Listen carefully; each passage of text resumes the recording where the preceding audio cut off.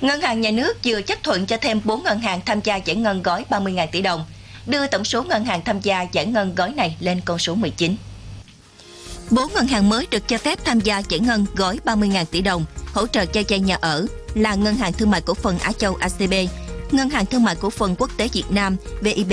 Ngân hàng Thương mại Cổ phần Việt Nam Thương tín Vietbank và Ngân hàng Thương mại Cổ phần Bưu điện Liên Việt Postbank. Nhiệm vụ Ngân hàng Nhà nước giao cho các ngân hàng này là thực hiện việc cho vay hỗ trợ nhà ở theo quy định của Ngân hàng Nhà nước và Bộ Xây dựng, hướng dẫn triển khai chương trình cho vay hỗ trợ nhà ở theo Nghị quyết 02 và Nghị quyết 61 của Chính phủ.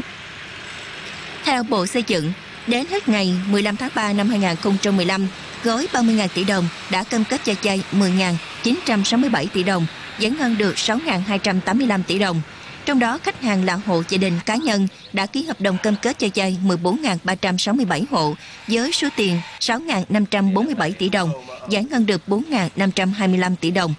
Đến nay, chỉ còn hơn một năm nữa sẽ hết thời hạn, nhưng mới chỉ giải ngân được khoảng 21% so với mục tiêu thời hạn đặt ra.